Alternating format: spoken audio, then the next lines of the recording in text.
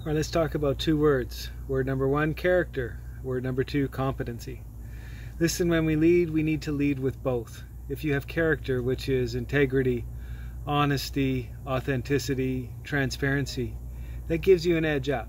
But without competency, those are the natural skills, the ability, the producing results. Without competency, we actually can't bring about what we need to. So we actually need both, character and competency.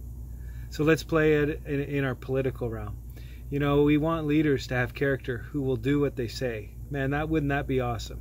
So they make promises and they fulfill them. That's character. But if they don't have the skill set to implement it, that's competency. You know, one thing about character which kind of adds to both, I mean, both are necessary, but character allows you actually to collaborate with others. It allows you to figure out how to do things together. So character has a little bit more of a bump. Here's one last way to define it. Character, it's the EQ, emotional intelligence, and your social intelligence. Competency is your IQ. You got to put them together to be successful.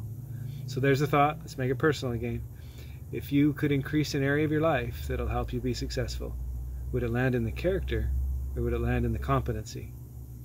Develop that and it'll increase your success. So have yourself a great day.